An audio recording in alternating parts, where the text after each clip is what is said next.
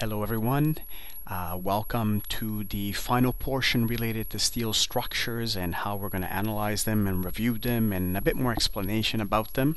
Thank you so much for being here to view this video. I really appreciate it. You could be anywhere else and you chose to be here. So let's get started.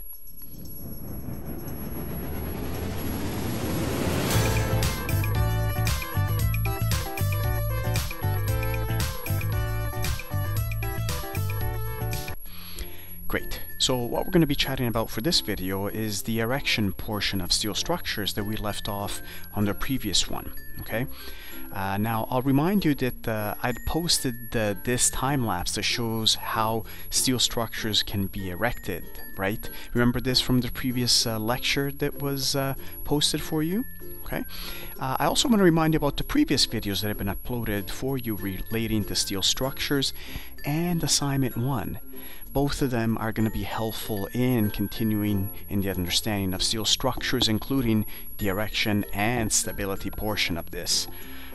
Especially the part where I was on the whiteboard sketching out how to look at directions and framing and bracing of certain elements, especially related, I think, to your project 1 for working drawings. I'll link them at the bottom for you anyway, so you don't have to sweat it, but if you can't find them, go look for them on Brightspace. Okay? Great. So how do you erect steel structures? Well, typically, I want to remind you, steel structures are not usually used for tall buildings in Canada. Not typically.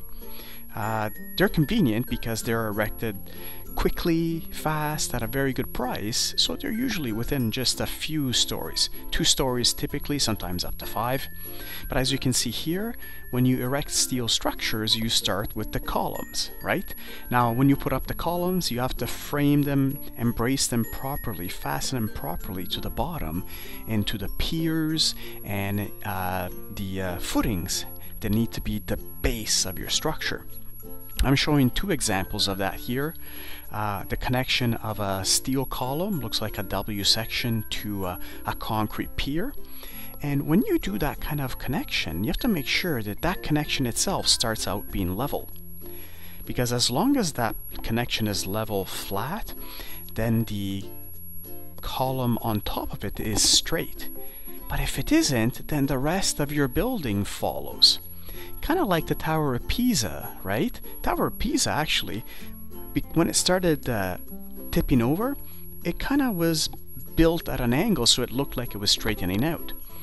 Regardless, so here's an example where you see leveling nuts at the bottom of the plate, and those leveling nuts are kind of used to adjust the plate itself to make sure it is level.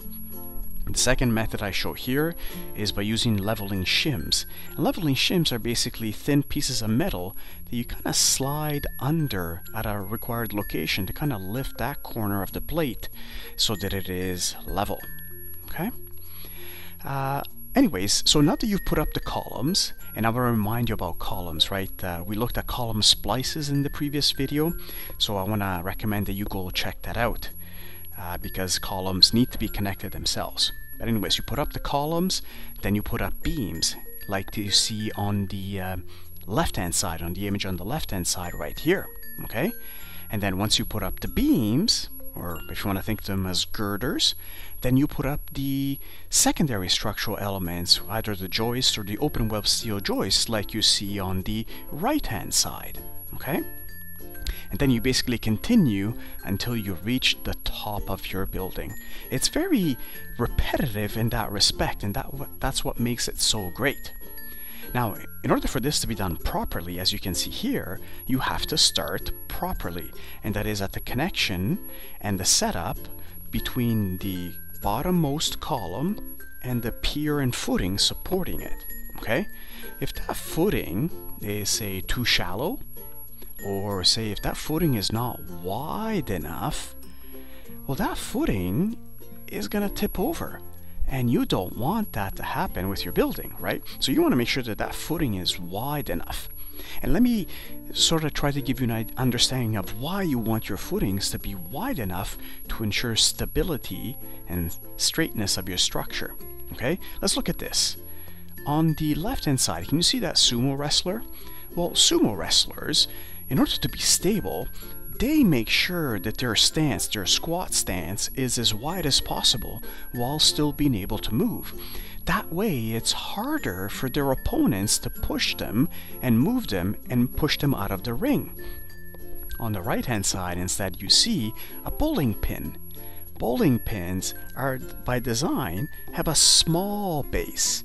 That way, a gentle enough push by either a neighboring bowling pin or a bowling ball will tip them over, right? So you want to make sure that for structures, for buildings, you want that base to be as wide as reasonably possible, okay, in your footings so that your structure is stable, just like a sumo wrestler.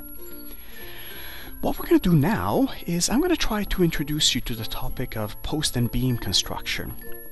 It's a very simple topic, but it is also very important. What I show here are two examples taken from your textbook of post and beam construction, right? You see Roman or Greek columns on the left-hand side, and then you see Stonehenge or a Stonehenge type structure on the sorry, let me try this again. Left-hand side is Greek-Roman columns and beams, and on the right-hand side, a Stonehenge type structure. And this is what post and beam is all about. It is literally two posts with a beam on top of it. Okay? That's all there is to it. But as you can see, simply by putting two posts and a beam on top of it, well, that's not good enough, because if you have a lateral force like you see here on the left-hand side, or if you have a side force that pushes into the screen or out of the screen, neither setup, neither frame will stay up, right? It's okay if you just push straight down, but even then, if you push straight down enough, the post will simply move out. So what do you do with post and beam construction to make sure that it stays up and the forces that are coming either down from the beam or sideways do not topple over this structure? Well, maybe you can connect the beams to the columns, right? That way now any force that's put on the beam is passed down to the columns, and this can be done with nails, screws, or bolts. We've actually seen this kind of connection because it's the so-called type 2 connection, shear connections that we saw in our previous lecture, right? When you connect the web of a W section to a column, a steel column. It's going to be linked for you at the bottom as well, so you can find it, or go to Brightspace to find it. That's fine, but the problem is, even in that case, when you connect the beam to the column with a shear connection, and then with the columns connected to simply a footing, the structure is still unstable. Because, as you see here, it topples over. It basically behaves as if it were a chain. Because that's what a chain is. It's a whole bunch of straight links that are connected with one element to the neighboring one, right? So each link is rigid, good enough. But when you connect them together, unless you pull on your chain or somehow make it taut, your chain is floppy, right? If you hold up a chain and let go, it's going to flop over because a chain is simply linked together. And that's what this structure is, okay? When you have these shear connections only between columns and beams. So what to do? How do you make this setup stable? One way to do it is by cross bracing, like I show here, okay? That works very well. Suddenly, when you start putting forces, lateral forces, it won't topple over because the cross braces resist those lateral forces, okay? Great. Does that work every time? Well, not really, right? This works fine if the forces are going side to side, left to right on your screen. But what happens, say, if you want to put something in that frame, like a door? Well, you have cross bracing in the way. You can't cut the cross bracing. So is there something else that could be done? Enter K-bracing. K-bracings are kind of cross bracings that have been changed a little bit so that instead of going corner to corner, they go corner to middle of the beam. Okay? They're very convenient. They're a bit more complex to analyze and to assemble properly, but they work well.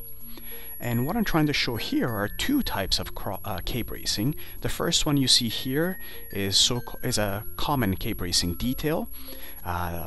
This is where you have the oblique members, the middle line of the oblique members, their forces connect into the beam at the same location, right?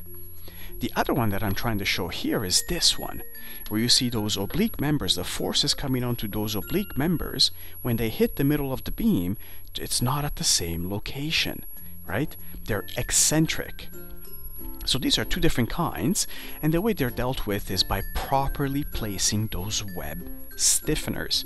Remember how we talked about web stiffeners in the previous video when I talked about the assignment number 1? Again, linked for you at the bottom, but if it isn't, go look it up on Brightspace.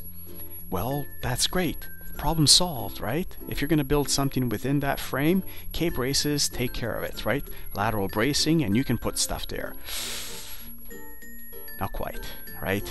If you want to build something and it's big enough that it's going to interfere with the K-braces, well then you have a problem. What do you do about that, right?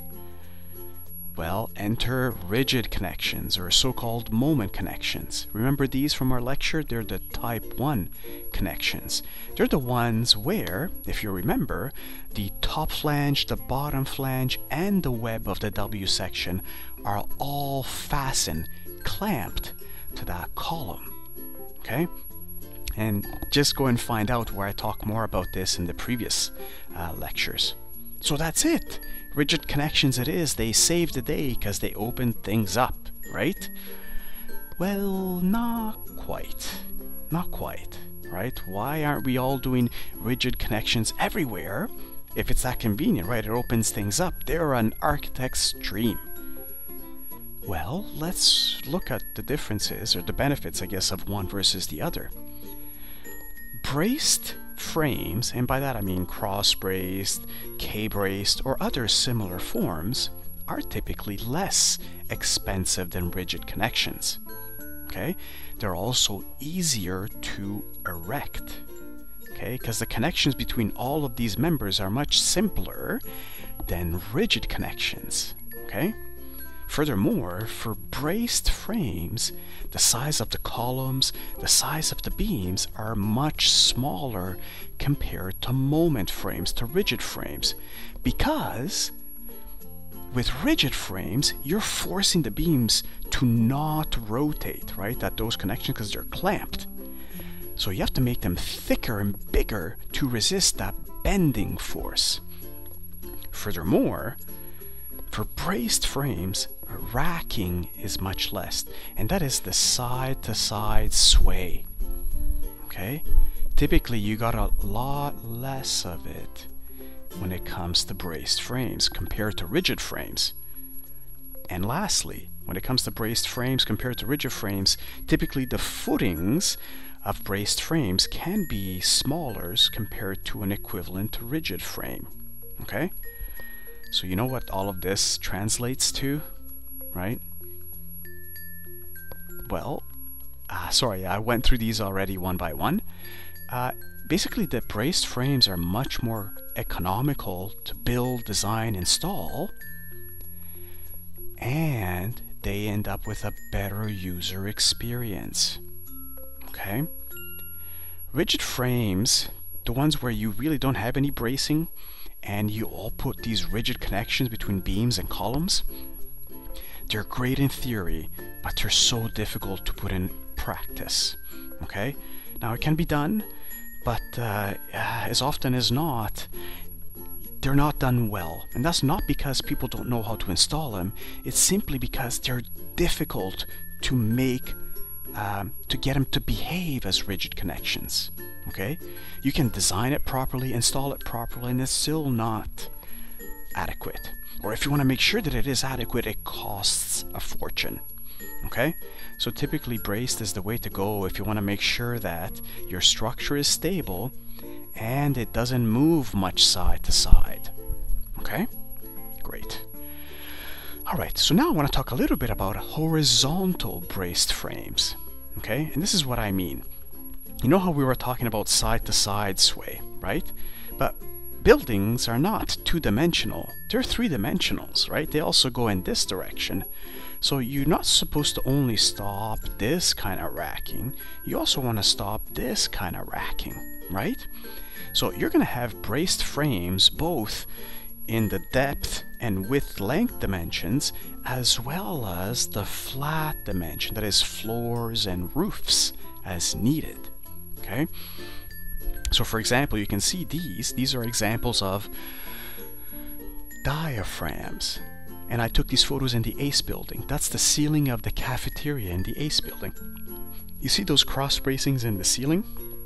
Those are diaphragms to ensure that that roof portion acts as a braced frame. Okay? Great.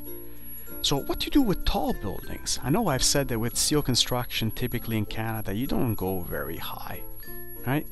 Because it kind of loses its benefits. But what you do if you do want to make a tall building in steel? Well, you have to make sure that you build a bracing that braces this tall structure well. So one way to do it is to install a core. Can you see this core that's coming through the middle of this building? Okay, this is a steel building. You can see it on the construction here, where the reinforced concrete core acts as the stabilizer to the structure, and then the steel structure for the floors and the columns is kind of hung off of this core. Okay, so that's one way to do it. You can also build cores that are of braced K frames, right, that go up in the same fashion. There's multiple ways to do it. Okay, that's it. I want to thank you so much for your time. That's all that I want to cover really related to erection, post and beam, and bracing. If you have more questions, you can ask them. Make sure you review the relevant portions in the textbooks, and have a lovely day.